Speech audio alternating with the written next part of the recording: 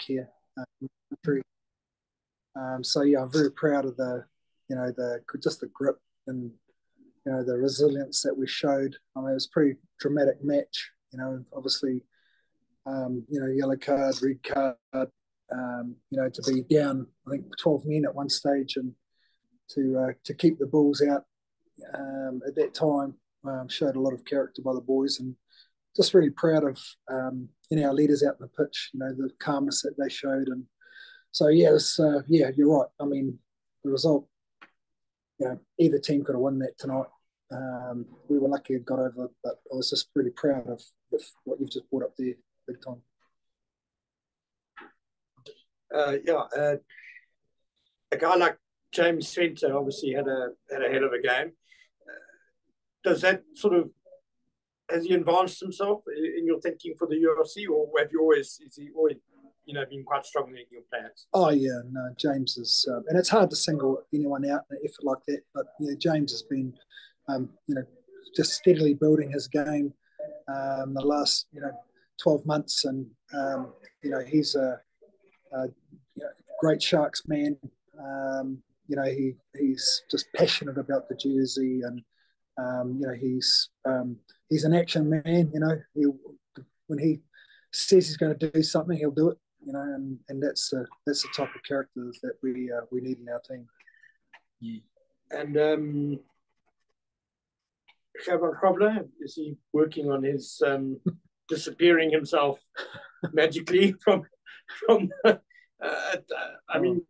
the joy of the Nyakani tribe straight away to that? I mean, it must have been a bit of a down for you. No, I mean there was a lot of and we've been working on what we call our pressure plays at training, and we let ourselves down in some of our pressure plays tonight, and that was, you've highlighted one, but there are others as well that we could have been way smarter under pressure, and there's some good stuff too, so it's just something that we're working on with the team to make sure that they understand,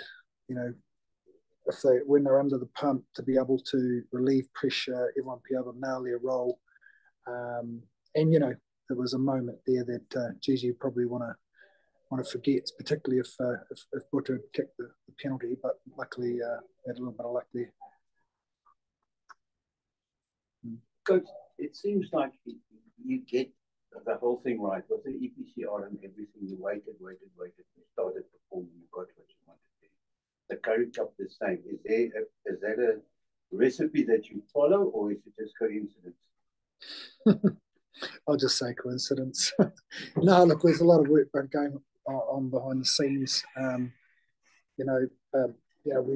We're trying to build this squad without our Springboks, and we've made some good shifts, but it's not just about making the squad a little bit stronger, but it's also around like just the things that we talked about there, Ken, just around our our resilience and our character, and the Bulls have had that and got that. This time last year I sat in a press conference and we just got big hiding from them. So there was a fair bit of catch up to do, and I hope everyone will see that we're starting to close the gap in that space. The rugby is the one thing, isn't it? But the fight that we need to show in our contests, if we want to come out on top of them, then we've got to show that fight for 80, and tonight showed 100 minutes. A little bit of luck might go along that way, but the team that's prepared to fight the longest picks up some of that luck. And we weren't in that space last year. We weren't a team that the jersey could be proud of, and now we're starting to show a little bit of that now, which is pleasing. So we're on the right track. The Bulls have had it. Jake brought, and people there, they've brought that in over the last 3 years. We're hopefully starting to close the gap in that space. And next weekend, the Lions had a difficult match, as you did, but also played brilliant rugby. You played brilliant rugby. Are you going to change anything, or more of the less and more UFC players? Yeah, look, the reward for not winning would have been a week off and would have given us time to prepare for a tour. And if we'd lost, and now we've won, we don't get that reward. So now we've got to prepare for a final. It's something that the boys, these boys will cherish, just like the Bulls if they got up tonight. Make too many finals in your career as a player or a coach. So you've got to cherish every one.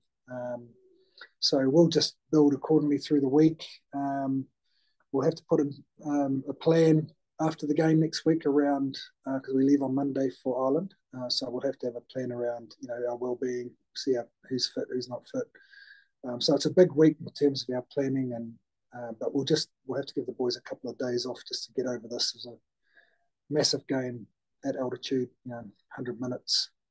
So there's a fair bit of recovery needed to do to get ourselves right for the weekend. And obviously looking at, picked up a couple of injuries as well tonight. So a lot of work to do this week. Great stuff. Thanks. Coach, there are a couple of scrum penalties that the Bulls didn't make the most out of. Also, that kick from Johan Fossen at the last minute of the game didn't go over. Was that for you the moment where you believe that you might just have this one, the odds are in your favor? Oh, yeah, not really. I mean, those are the pressure plays that they'll probably look at and go, if we'd nailed that, now they're the plays that we look at. We go, we potentially were a little bit lucky. Where our scrum was under the pump. There was a moment there they could have won it, and that's the game, But there was no real stage of the game that I sat comfortably in my seat. I actually didn't know the rules. Lionel had to kick it because we had more tries, but I didn't actually know the rules. And I think there was a little bit of that going on in terms of the rules. There was a fair bit of chat on the sideline around the red card replacement after 20 minutes, and the officials didn't really know what was going on there as well. So I think it must have been the first time it's happened in the Currie Cup. There was a fair bit going on. So I don't think either coach, Pee or me, were probably feeling comfortable at any stage. It was just one of those matches. And how pleased have you been to see over the course of the campaign the nice balance between some younger players stepping up and some players that have been in and around the fringe squad of the URC also stepping up in the Currie Cup setup? Yeah, and that's the beautiful thing about the Currie Cup, how they've got it structured now. The URC guys have to rest and get a pre-season in, and the youngsters take over. If you've got an injury and a URC player that's out for a long time, he might play a bit more Currie Cup rugby and getting ready for the URC. And then, the Bulls like us have had the same strategy, use this stage as pre-season games, because we know what's in front of us now, a massive season.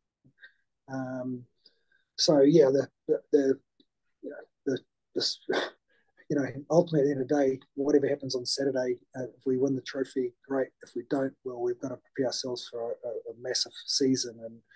And if we've got to go on tour and we've got to do well. And the risk of the Currie Cup final is that we pick up more injuries, and it stresses us for the tour. So there's pluses and there's definitely minuses. It's not ideal, if ideal preparation now would be for me to go home and get this team ready for a tour, but we've got another game. So it's not ideal in that terms. But like we said last week, we respect Currie Cup because of its tradition, and we, like the Bulls tonight, we went all out to try and get to the stage. So now that we're here, we might as well go and do our best and try and win it. And lastly, from my side, having won the EPCR the previous campaign, how important for you as an individual as well as for the union is it for you to go over the line, get over the line for the Sharks in the Currie Cup, just to show that the winning culture is back and to send out a message going into your URC campaign? I don't put the team under pressure like that. I don't put myself under pressure like that. I'll just focus on Monday, what I need to do, and Tuesday, and then Wednesday and Thursday, and I'll just go about my business during the week like I normally will with the coaches. Can't forget that JP's done a great job with MB and Mike Vels. They started this, and I'm sure JP's going to be with me next week. Because he deserves if we do get over the line, he deserves a big part in it. And that's been another nice little growth, isn't it? Three coaches have done really well with the group. But no, the bit what Ken asked me earlier is the key for me. We know if we build through our character and build our resilience and all the things that are really important, we know we've got talent, we can win games. And last year we didn't have that belief or those types of systems that were in place because I just started. But now we're starting to get there. I hope those words don't come back and bite me in the bum a little bit later. But that's what you're seeing, and so it's good in that space. John, you again mentioned now the character, and with that goes leadership. And maybe the biggest difference between the two teams today was the different decisions that leadership made on the field. I mean, Bulls butchered so much points, and on the other side, your leadership just that never say die attitude. Just a few words on Vincent Tutuka and his future as a leader. Yeah, Vincent's been a lovely surprise, as a leader. And the nice thing about this game, you learn all the time. So the Bulls will look at their performance and they'll take some really good learnings out of it, which will hold them in good stead for their coming games. But I was really happy with the fact that Vincent has got us there because he deserves it. He's been excellent. His game personally has grown, and that's why I gave him the opportunity to lead. Andre there with his calmness and experience helps Vincent a lot. I wasn't over happy with some of the decisions and execution of some of our stuff either. We kick a ball for a kickoff line, when he kicks the ball dead, gives him a scrum back in the halfway. We've got to nail those moments. So Gigi, like I say, talked about didn't nail his moments. So it wasn't perfect either. But yeah, it'll be nice for me to sit back and have some chats to the boys around. Why did we do that and what was a call there, and chat about, because really just. There's a lot of, there was half time, there was end of the 80 minutes, and then there was half time at 10 minutes, and we were behind. And, there'll be some great stuff to download around, who was doing the chat and what was said. And then just about Harold Prober, I mean, he made a mistake at the end, but also his leadership in the line out and his experience there, you took away a lot of momentum from the line out. Yeah, we pinched a couple that were really crucial, and that was great. Vincent front of the line out. Gigi's a smart operator, and he,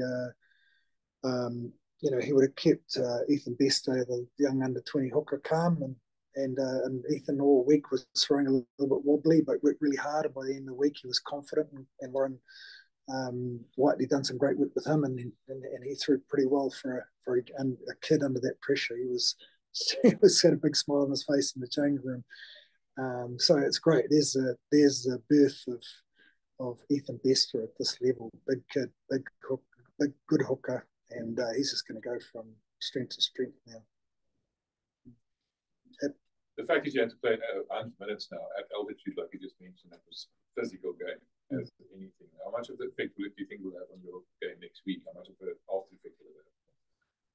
I think, it'll be the next 48 hours that'll be the crucial. I mean, we'll go back and celebrate and have a couple of beers, but we'll make sure that we do all the right things tomorrow and the next day and get them back again. It might be quite good for them, actually. 100 minutes up here and breathing some might be setting up nicely for next week, So, yeah, I said to Andre yesterday in this chamber, the plan was to give him 50-50, 50 this week and 50 next week, but now he's got 100 in. So he's probably going to get 180 in his first couple of games back, which is not ideal. But we'll just make sure we nail our recovery and take it easy on this week. Know what we need to know. You mentioned about the red cards, the 20-minute red card. You weren't sure earlier in the season. I think the Lions had a 20-minute red card, and we were asking about. Nobody knew what really the situation is, and also we were wondering about the speed up or sped up scrum. The lineouts, do you have any idea if that's actually applicable in this tournament? I think there's a bit of confusion on the sideline around whether the red card could be replaced. We were asking, and they weren't. And then it was only when we phoned our referee that helps us out back in Durban said, yes, the red card can be replaced after 20 minutes. And we got that message on, and then they said, yes, okay. So there was a lot of confusion on the sideline, and I don't blame the referee for that. I think the officials on the sideline need to be better than that, because it added to the stress in that moment, and we didn't know whether we could get really bested back on. Congratulations. Yeah. Right, we will go Samkelo Kaka CFM. Happy? Just a couple of It's online. Kaka CFM. Okay, no signal. Ashfaq? Oh, no signal. Plum, it's Ashok Mohammed here in Cape Town.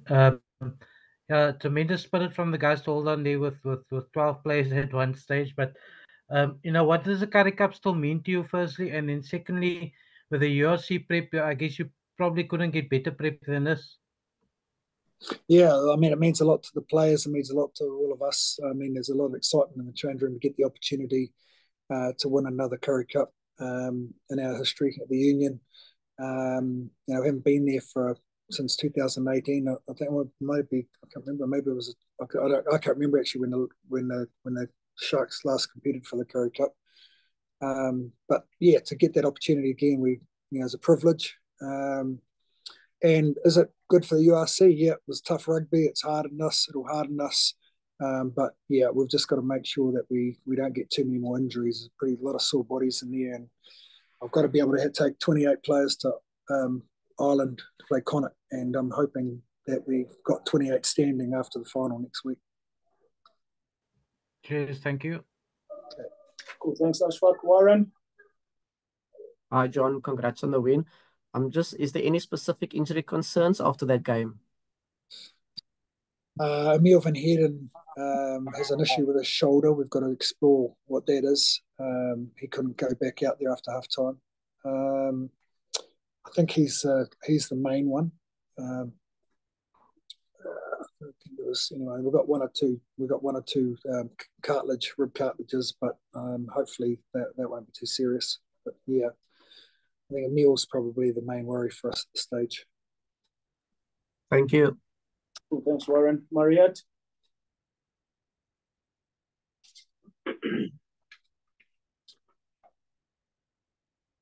All right, cool. Thank you so much. Thank you, Coach. Okay, thanks, guys. Okay, we'll see you next week.